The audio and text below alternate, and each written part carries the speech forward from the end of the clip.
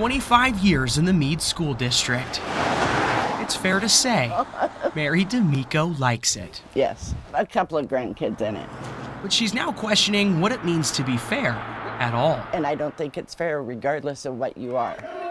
Mary's talking about a new resolution in the Mead School District.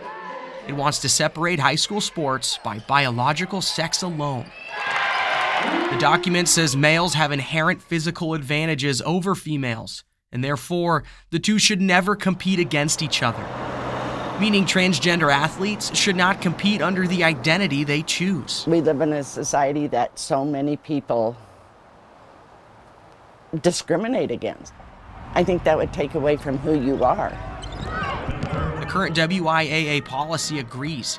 It allows any high school athlete to compete as they identify, long as it's the identity they most consistently express. Critics say amending this policy will target already vulnerable students. That does concern me. And Mary? Because I think it's going to exile a lot of students. She knows all about vulnerable people. It makes me very sad because my grandchildren in Colorado, 2 are half black, 1's Hispanic. And I so worry about those little boys because of discrimination. The WIAA says their current policy is in alignment with state and federal law, including Title IX. But Mead's proposed resolution says otherwise.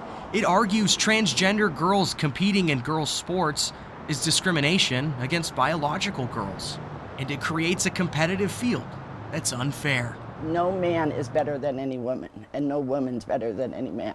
We're all equal. We all bleed the same blood. That's just what I believe.